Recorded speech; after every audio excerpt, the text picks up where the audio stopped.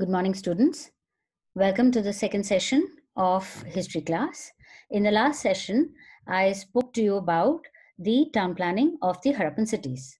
Now, our understanding of the Harappan cities is limited because of the script, because the script has not been deciphered. So we have to depend on material remains for understanding the Harappan culture. Let us take a quick recap of what was taught in lecture 1.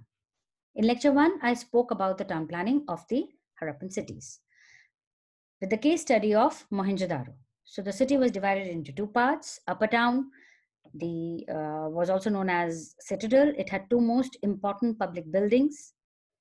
One was the granary, which shows that surplus production was there. Second important building was the great bath. And the great bath was a rectangular tank, and the historians now largely believe that it was used for ritual bathing. No palace, no major building has been found to understand where the rulers lived. When we come to the lower town was following the grid pattern. So the roads cut across each other at right angles, and the city was divided into blocks. The roads with street drains were first laid down, and then the houses were built on it. These kind of town planning system is not found even in the present day modern cities in India. Then if you see the layout of the house, if you see, there was a central courtyard surrounded by rooms. The central courtyard did not have any roof over it. Single story, double story houses have been found. And a most important feature has been that each house had a bathroom. It was mostly placed towards the back, so that the drain or the refuse could be connected to the street drain. So each house had one wall which was there next to the street drain for it to send its refuse. We found that the drainage system was extremely advanced, which shows that the Harappans laid great emphasis on sanitation. The drains were built of burnt bricks. The houses also were built of burnt bricks, but there have been instances of houses not being built of burnt bricks, but the drains were always built of burnt bricks. At regular intervals, there were panholes, and which shows that you see that the drains were cleaned regularly. However, refuse was not always carted away, because there is evidence of refuse being piled up. Let us see the subsistence strategies. Now, mature Harappan culture developed in some of the areas occupied by early Harappan culture. Suddenly, the mature Harappan culture did not come about. You find that the early Harappan cultures translated into mature Harappan culture. Harappans ate a wide range of plant and animal products, including fish. Evidence of dietary practices are found in remains of charred grains and seeds. Grains found at Harappan sites include wheat, barley, lentil, chickpea, and sesame. Millets are found from sites in Gujarat. Rice has been found rarely, and if you see the cropping pattern, you will see that even in present-day Punjab, rice is not grown so much. Animal bones found at Harappan sites include cattle, sheep, goats, buffaloes, and pigs.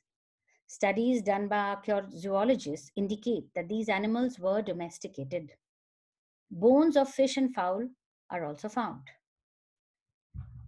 The bones of wild animals have also been found, but the historians have not been able to find out whether they were eaten or not. Let us see the agricultural technologies. The representations on seals and terracotta sculpture indicate that the bull was known, and you can see that the terracotta bull picture I have given. Terracotta models of the plough have been found at sites in Cholistan and at Banavapalli in Haryana.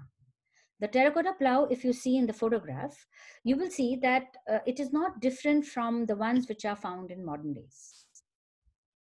Traces of irrigation canals have been found at Shortugai in Afghanistan. Traces of rainwater harvesting have also been found in Dholavira in Gujarat, which shows that the Harappans were made arrangements for irrigation in areas where probably the rainwater was not enough. Now let us look at this figure. These are copper tools found in excavations. Probably they were used for harvesting. Tracking social differences. Now, one way of understanding whether there were social differences in the Harappan society is by looking at first the towns, and that is why I taught you the towns first. The evidence of upper town and lower town shows that there were some sort of social and economic differences. But Harappan civilization, probably the rulers believed in concepts of egalitarian equality because it is the only civilization which has provided for the poor. The poor had pakka houses. No other civilization corresponding to the time has done that. You were taught Mesopotamian civilization last year, and you found that the pakka houses were not there for the common people. Another difference, but another thing which you have to keep in mind is that this so much of building activity required mobilization of labor. This mobilization of labor could only happen if there were social differences. Maybe there were rulers who organized this kind of a labor, and this kind of town planning was then come about. Now the second thing is the burials. How were the dead laid? Now if we see, the dead were generally laid in pits. In some, the hollowed out spaces were lined with bricks. Now, does it indicate social differences? It is difficult to say as the script remains undeciphered. So in each question, when you are attempting about Harappa, you have to use the words probably, maybe, some historians. Why? Because we cannot say anything for sure. The script has not been deciphered. Scattered burials as well as discrete cemeteries have been found at different sites. Skeletal remains are few, which suggests cremation was also practiced. And the proof we get from cinerary urns containing human bones and ashes.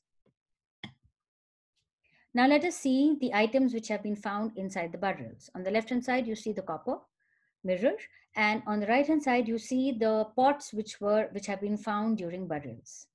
So, earthen pots containing food grains were placed in some graves. Some graves contain pottery and ornaments. Thus, there appears to be a belief in the afterlife. Jewelry has been found in burials of both men and women. Copper mirrors have also been found.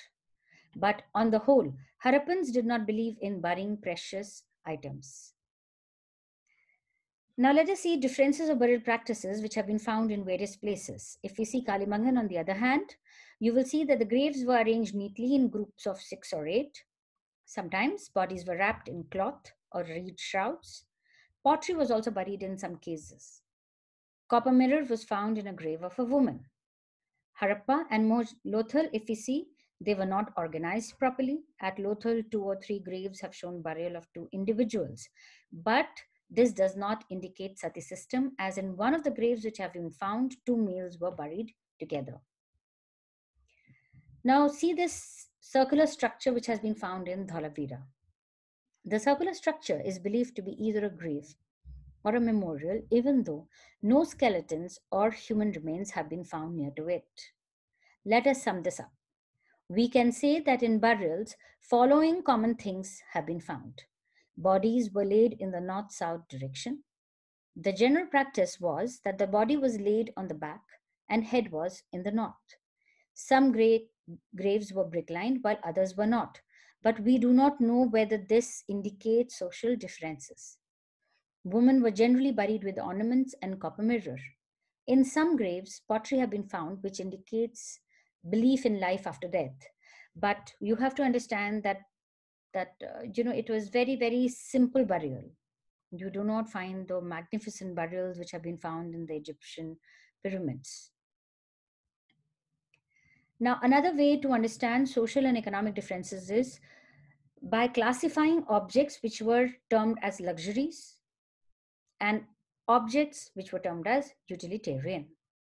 The luxurious goods Some objects were luxuries if they were rare or made from costly non-local materials or with complicated technologies.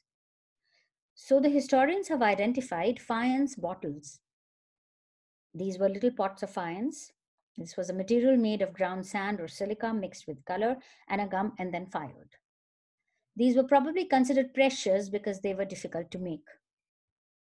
Gold was rare and probably precious. See a composite tubular bead which has been found.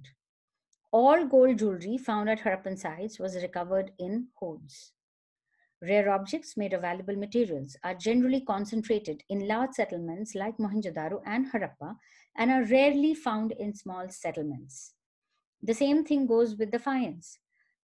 Now, the problem with faience came when the historians found that the spindle whorls were also using faience. So then they found it difficult to classify it as a luxurious thing. Different types of pottery were used by the Harappans, such as painted red and black ware.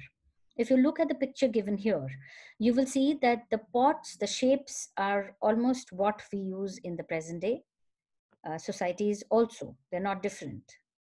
So there were various types of pottery. One was the glazed pottery of Harappa. It is the earliest example of its kind in the ancient world. Polychrome, this type of pottery, is rare and found only of small vases which were decorated with geometric patterns, mostly in red, black, and green. The color was applied after it was baked. In size, this is also found rarely and has been found only on the bases of the pans. But the utensils which were used for cooking, you find that at the bottom layer, no design has been found. Now we go to craft production. Chanhudaro has been identified by historians as the center of craft production. Craft production included production of beads, shells, metals, seals, etc. Stones like carnelian, jasper, quartz, and statite, metals like copper, bronze, and gold, as well as shell, faience, terracotta were used as inputs. A wide variety of shapes made of statite have been found. How statite microbeads were made are a mystery, even now, because the same kind of technology is used even now. The red color of carnelian was made by firing the yellowish raw material and beads at various stages of production. Bronzesmiths produced not only tools, but also weapons such as axes, saws, knives, and spears. Now, how do historians identify centers of production?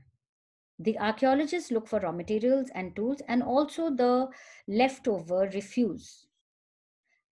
Locate Chanhodaro on the map which has been given in your book. It was a tiny settlement exclusively devoted to craft production, including bead making, shell cutting, metal cutting, seal making, and weight making. Craft production was also undertaken in large cities as Mohenjo-daro and Harappa.